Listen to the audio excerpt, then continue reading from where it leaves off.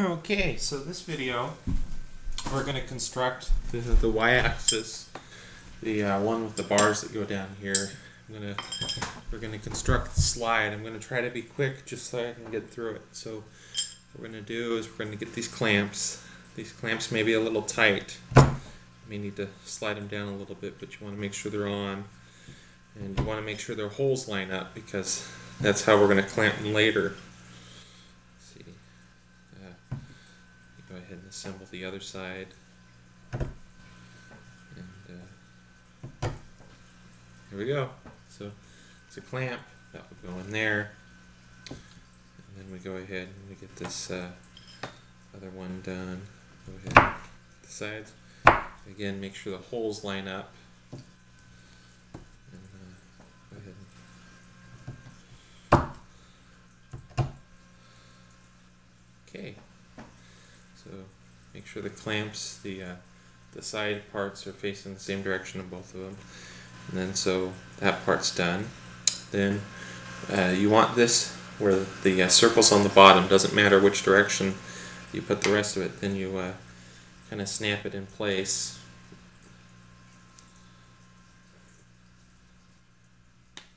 There we go.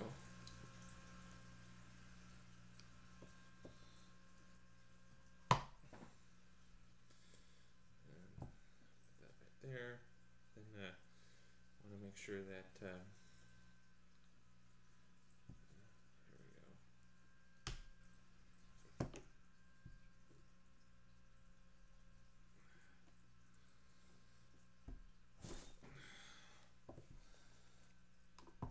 we go. There we go. You want to make sure that it's like this, to where you have the part where the bolt's going to go, the inside part, this direction. This is facing this way on the front. The back, this underside circle arch is facing there. And then you go ahead and put two of these long bolts in the back. And then you absolutely need lock fastener washers on this. This will fall apart on you in the middle of your job if you don't use lock washers. Do not use flat washers. Use the ones with the spring.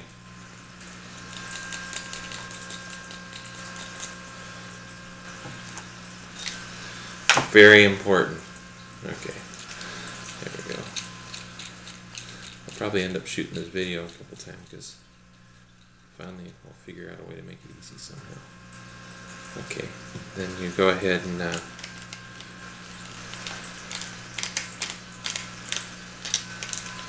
you lock it down.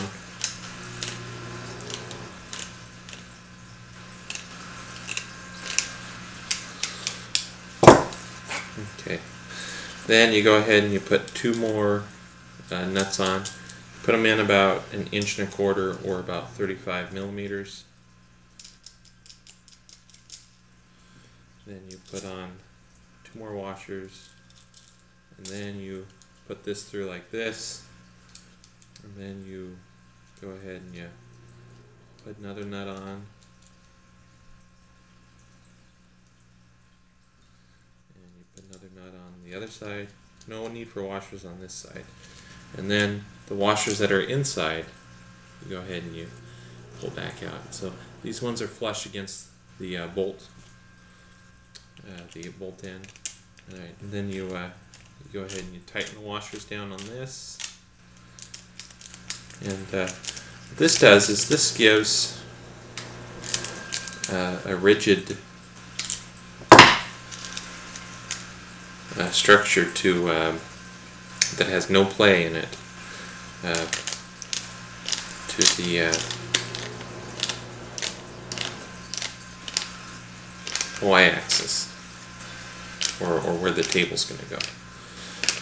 Okay, so that's tight.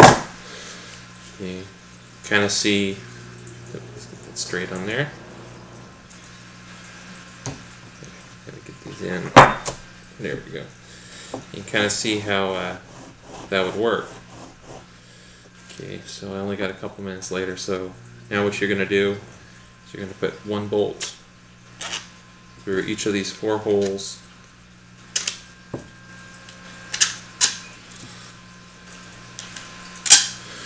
And then we're going to put 3 bolts each.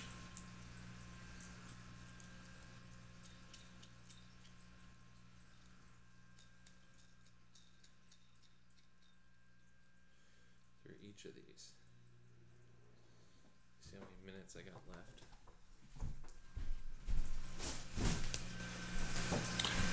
Okay, it looks like I might have enough time to build this all in this video. Okay, so you go ahead and you put 3 nuts on each one. They kind of need to be tight, not too tight, but you want it tight enough that it won't loosely wiggle around.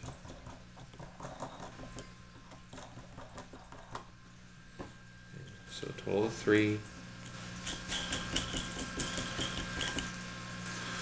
And this part may change. I'm switching over to some, right now I'm using metal springs to hold the table on. So you may see you have metal springs and you may actually have plastic springs. Just a matter of how far I get along on making everything.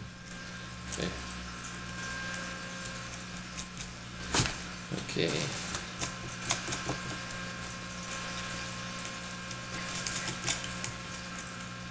There we go. I'll show you what this looks like here in a minute.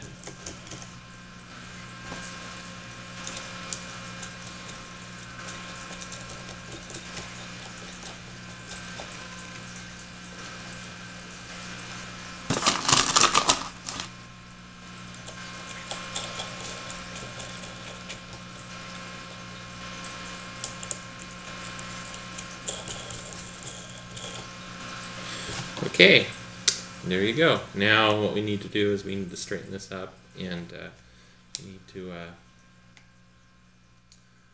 put it in place. So now I'm going to go ahead and put it in here, and then I'll shoot another video real quick showing you what that looks like.